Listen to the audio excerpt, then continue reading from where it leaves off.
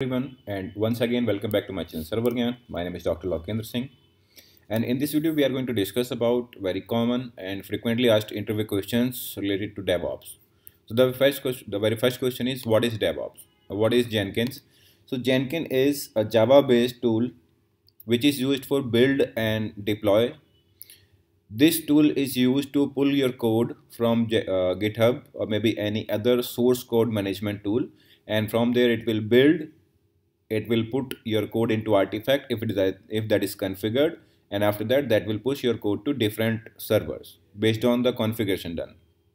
Okay, so next question, what is continuous integration? So this is very important, and let us try to understand that. So for example, we have the multiple developers and managers as well. So whenever their development is completed, so they will check in the changes into source control server. So this is Git server, or it could be maybe any other source code management tool. Then after, this particular continuous integration server will fetch the code from source code management. It will build. Then after a couple of test cases will get executed. Then after, it will be deployed. So if it is successful, it will be deployed. If it is failed, then obviously continuous integration server. It means Jenkins server will push notification to manager as well as to developer who broke the build. So this is known as continuous integration. It means developer will push code to source code management, it means Git, SCM. Then after, Jenkins server will pull code, it will build, test and notify. If it is successful, it will deploy. If it is failed, then it will notify to developers. Okay, so what is difference between ANT and Maven? So first of all, let us try to understand that ANT and Maven, both tools are like both are build tool. Main difference between ANT and Maven is like Maven came after ANT, and it offers like couple of things, such as like it is more like a build tool. Main difference between ANT and Maven is that ANT you need to define everything. Example, source directory, like what is the source of your code, where you have kept all the things. Then after, build directory means when you are going to build a like jar file or maybe war file, so what should be your parent, what should be your current working directory. Then after, target directory will have to define.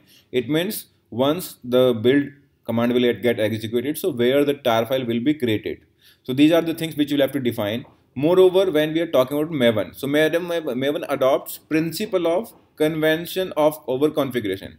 So it means by default it picks the predefined structure of Maven. So over there, like you need not to define a standard directory, like it picks the standard directory structure. Fine. So test file and resources, source files, so everything you can pre-configure with Maven. Okay. So what are components of Maven and what are the phases? Obviously, like there's a question, what are Maven components and phases? So there are like three components of Maven. So first of all is default, clean and site. So these are three life cycle of Maven. Now it has it further has multiple phases. Like default comes with 21 phase, like validate, compile, package, install and deploy, and there are many more. So you can check that out. Now when we talk about clean, so clean has three stages. First of all is pre-clean, clean and post-clean. Then after, when we run like Maven clean install, Maven clean package, so these are the command what we run. So this particular depends on like what particular tool we are going to use. So it is pre-clean, clean or post-clean. So these are the particular things which are considered by developers mainly. Fine. So being DevOps, obviously you should know it, but if you do not know, then developer can help you out with this. Then after site, pre-site, site, post-site and site deploy. So these are the particular phases of Maven components. So Maven comes with three components, default, clean and site, and furthermore it has multiple phases. Overall 28 phases it has, like 21 in default, 3 in clean and 4 in site. Okay, so next question is like, what are the SCM? It means source code management tool that Jenkins supports. So Jenkins supports multiple tool. And how does it support? So it supports based on the multiple plugins. So Jenkins supports as of now like Acrev, CVS, Subversion, Git, Mercurial, like Preforce, like clear case, RTC. So these are the tools which are currently supported by Jenkins. And if you really want to like enable these tools, so you will have to enable Jenkins plugins within your Jenkins integration server. Okay, so what is the relation between Hudson and Jenkins? So if I tell you like there is no such like relation. So initially Hudson was the main project and it was managed by IBM. So once there was a conflict between, so after that the developer of Hudson like declared it as Jenkins. So both have their own identity, and Jenkins and Hudson are almost same. Okay, so like what are advantages of you using Jenkins? So first of all, advantages like it is used for build and automation. It is used for CI/CD. It supports multiple plugin, multiple environments. Like you can integrate AWS, you can integrate Google Cloud and Git, and multiple more components you can integrate with Jenkins as of today. It can build as well as deploy on multiple servers, maybe in simultaneous or maybe in parallel manner, or maybe in like sequential manner. That will be depending on the particular job type which you are going to define. Okay, so what are the plugins in Jenkins? So if we talk about plugins, so plugins are additional software component which enhance the utility of an existing software. So like if you want to clone code from source code management, so obviously you will have to enable Jenkins Git plugin. If you want to like create a pipeline, so wherein you can define multiple component, multiple steps, like how Jenkins is going to work for you, so you can enable plugins, and you will have to enable Jenkins pipeline plugin. Okay, so next question is like how do you clone Git repo in Git job?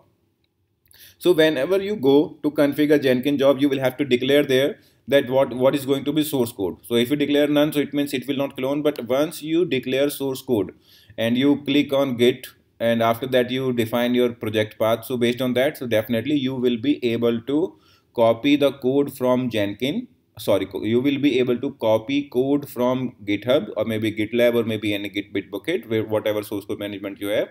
So this is how you will be able to, as soon as you will execute your job, so Jenkins will pull the code from server, and that will create a new folder with the name of job, and it will pull code from Git, and it will place inside Jenkins. So this is how you clone your Git repo into Jenkins job. Okay, so like how do you build Java code with Maven in Jenkins? So Maven is a plugin which is easily available on Jenkins like public platform. You can integrate that, and after that, once your code is downloaded, so you can run maybe if it is pipeline, so you can run Maven clean, Maven install or Maven clean package, whatever command you want, you can run it. Fine. So you can define within maybe freestyle job, maybe within your pipeline, scriptive or declarative pipeline, whatever you want, you can easily configure that. Fine. So I hope this is it for this video, guys. Thank you so very much for watching. Have a good time and happy learning from Server Gyan. If you have any further questions, so please do write in comment box. I shall be happy to assist on that. And feel free to share and comment on these videos. Thank you so very much. Have a good time. Thank you.